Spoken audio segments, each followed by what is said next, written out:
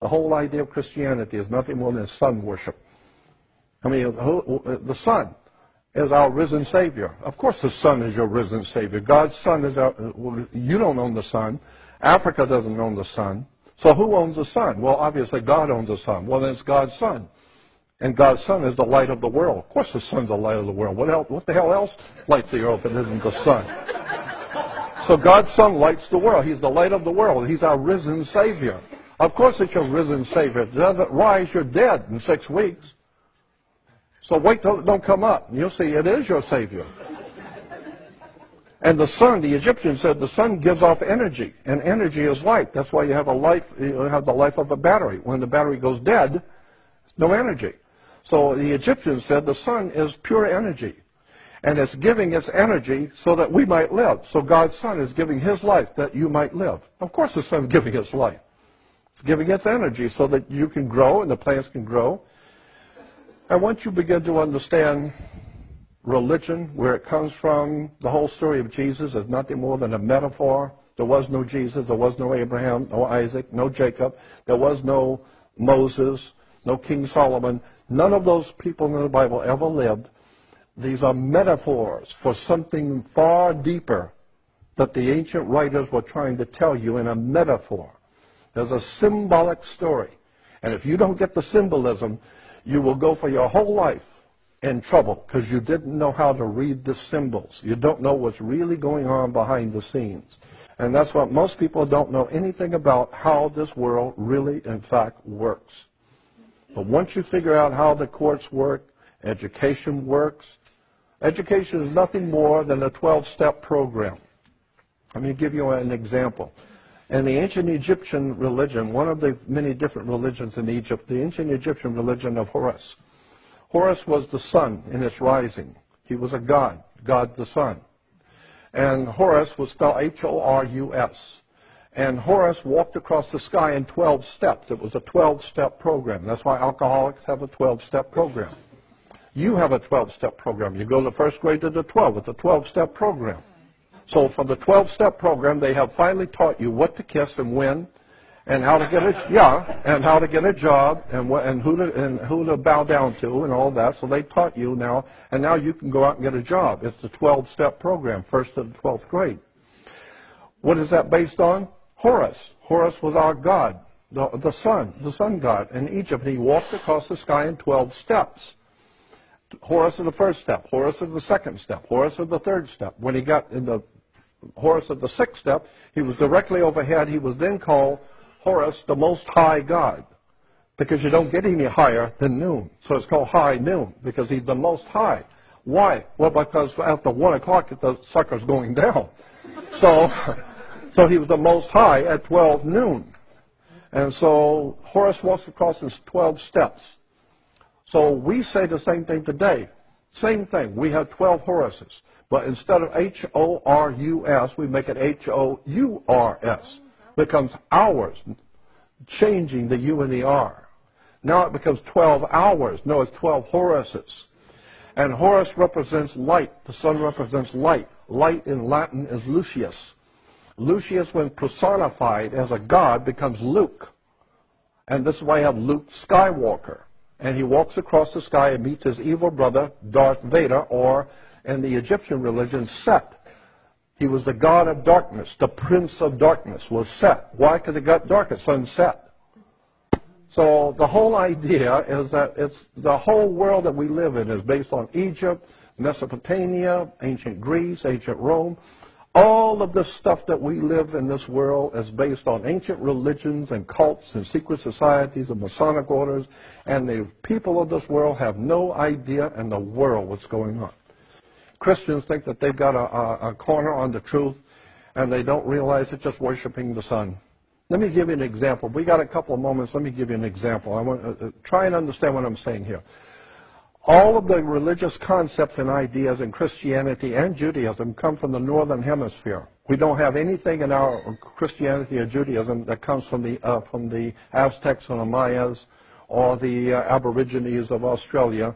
All of our concepts and ideas come from the northern hemisphere. Very good reason.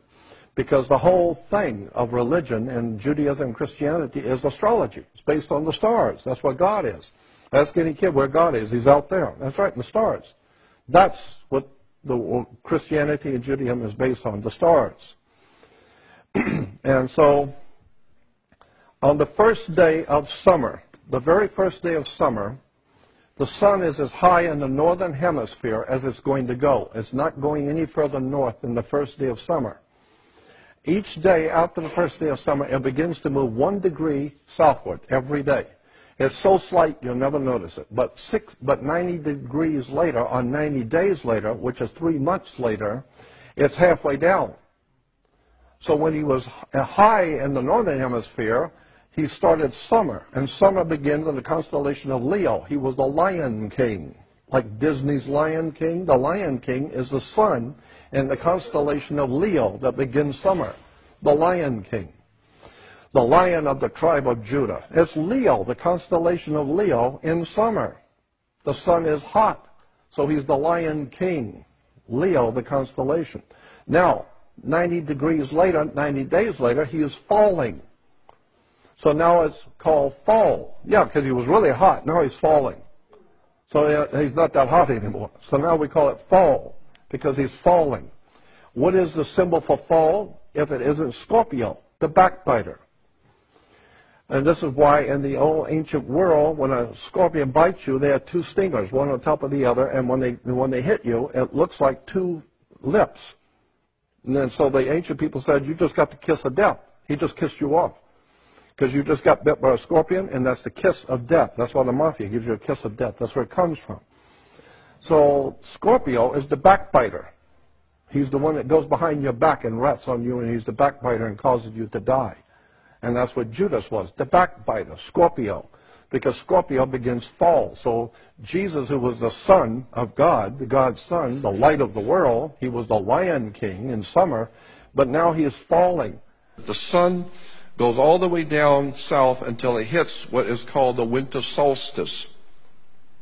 And that's on December 22nd, the sun hits the lowest point on the sky in the south on December 22nd. It's called the winter solstice, the beginning of winter. And for 3 days, the United States Navy can show and explain it to you that the sun comes up for 3 days, 22nd, 23rd, and 24th, on the same degree. It doesn't go any further south, and it doesn't come back north. But on the same degree that it was on December 22nd, the sun rises the next 2 days, 23rd and 24th, on the same degree. So the ancient people said that the sun was alive. He was the lion of the tribe of Judah, Leo.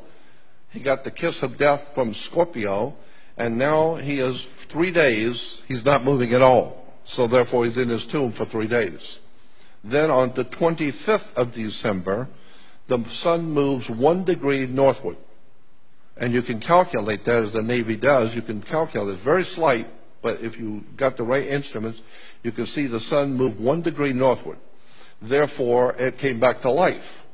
So now we celebrate God's Son being born again. He's born again. When? On December 25th. So we celebrate Christmas on Christ's Mass. But as the sun moves back toward the northern hemisphere, it crosses over the equator at spring. Because he was dead in winter, now he's springing back to life. So as he comes back to life and crosses over the equator, there was a celebration called the Passover. Because the sun has passed over the equator, coming back to the northern hemisphere. And so today we even say when someone dies, we say grandmother passed last night, grandfather passed away, or they passed on. But always past was associated with death. So God's Son has passed over the equator. So once a year, around the world, the Jews celebrate the Passover, which is nothing more than the sun passing over the equator. And Christians, of course, cannot do that because that's Jewish, and they wouldn't want to have anything to do with the Jewish celebration. So Christians have a totally different celebration.